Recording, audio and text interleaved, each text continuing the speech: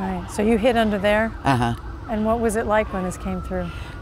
I was holding my dog. I was sitting on the stool holding my dog. This was the game plan all through the years, you know, to go in that little bathroom. And the electric never went off because the electric went off in the bathroom about the same time I felt the stool come up out of the floor. And I rolled around a little bit, and when it stopped, I was right there. That presto cooker is what I saw. You were lying there in the rubble. And I never lost consciousness, and I hollered for my little dog, and he didn't answer or didn't come, so I know he's in here somewhere.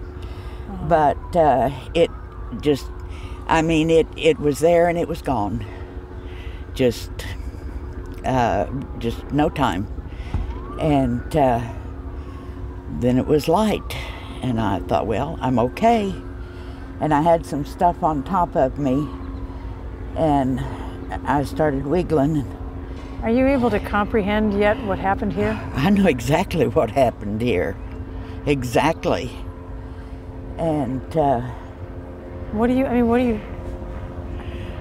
think of all this? This is your neighborhood. I can't imagine. This is life in the big city. The dog. The dog. Hi, puppy. The dog. Oh, Bessie.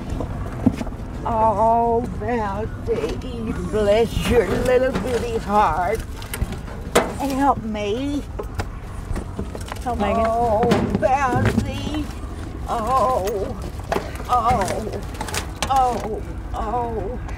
Come on. Get him. Oh.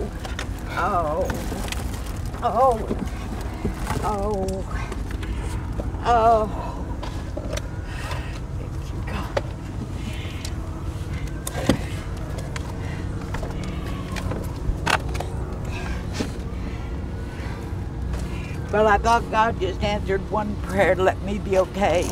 He answered both of them. Because this was my second prayer. Poor little thing. Poor little... I'm so glad.